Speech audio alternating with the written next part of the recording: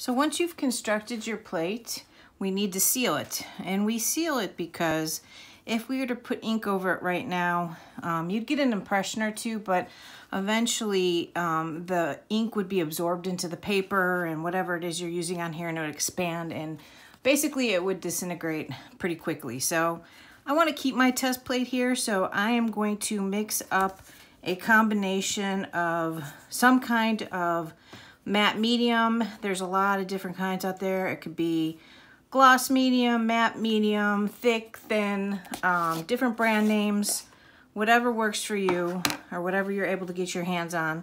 This one looks like it's a pretty thin consistency, which is great, so I don't have to water it down as much. But let's see, I'm gonna get this and I'm gonna put a little bit of this matte medium in there. So my plate isn't huge, I don't need a lot. If I were to paint this directly on my plate, it would be too thick, and what would happen is when it dried and when you rolled ink over it to print it, you would see a lot of the brush strokes that's caused by the matte medium. So the reason I'm watering it down is because I want the textures to come through that I created on my plate. I don't want the texture from the matte medium. So I'm looking for a kind of cream consistency. I've watered it down various consistencies to see how durable it can make it. You know, you don't want to water it down so much that there's barely any medium in it, but you can water it down a good amount. But generally what I tell people is you're looking for kind of like heavy whipping cream. That would be kind of an accurate assessment of the dilution. Okay, so once you have that done, you just want to make sure that you push the matte medium into all the grooves and all the textures that you created. Remember, the point here is that we want this to stay on our plate. If it doesn't, it's really, or if we don't seal it well enough or we don't glue it well enough, what happens is that the roller can catch whatever it is, whatever material or texture you're using, and pull it up fairly easily. Be really mindful of areas like this that are recessed and underneath the surface.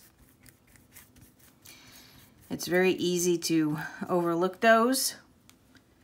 And make sure things like glue, which is on these areas here, are completely dry, because when you run a brush over them, they very much will go away if they are not dry. Okay, so I'm pretty happy with this. I think it's gotten to all my little grooves, all my little textures. Now, if you want to keep this plate again, I would recommend after this dries to put a coat of this stuff on the back.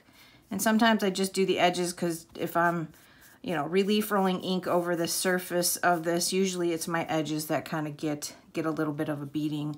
So this kind of helps to make sure that my plates are able to be reused. Now, if I'm working on something that's not a test plate, I would probably seal the whole back so that I know that there's going to be longevity when it comes to my plate. So once it's dry, or once you have it coated, prop it up on something, let it dry, check on it if you need to.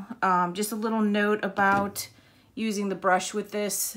It is matte medium, and if it dries in there, it's going to ruin your brush. So make sure you get some soapy water and wash it out really good. Eventually I will take this to the sink and give it an extra good wash out, but right now I just don't want it to dry out. So all right,